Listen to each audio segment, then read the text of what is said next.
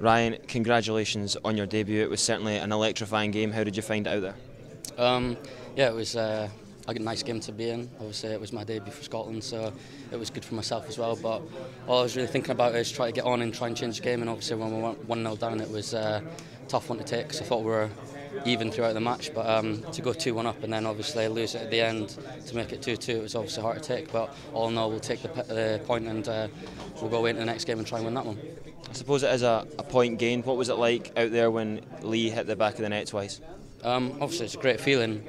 I think we were still in the game. Obviously, we changed formation as well, brought a couple of people on, brought Big Chrissy on as well, and to go 2-1 up and then obviously concede at the end is disappointing. But like you said, we'll take it and we'll go on to the next 4 games I think we've got now, and we'll try and win all the games.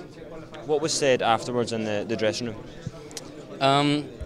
It was obviously a little bit of disappointment because we thought we should have won it, but at the same time we've came up against one of the best teams in the world and we've done well. So obviously the gaffer said it was a minute away from being the best result of his career, and obviously for a lot of us it would have been the same, but it's obviously disappointing, but we'll take a lot of positives into the next game and then we'll see how it takes us. There's the fact that we were so close to such a famous result. That must give you confidence going into the next couple of games.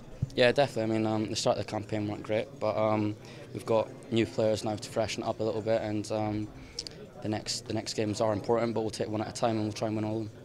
We've got Lithuania up next. You must be really hoping to be back involved for that game.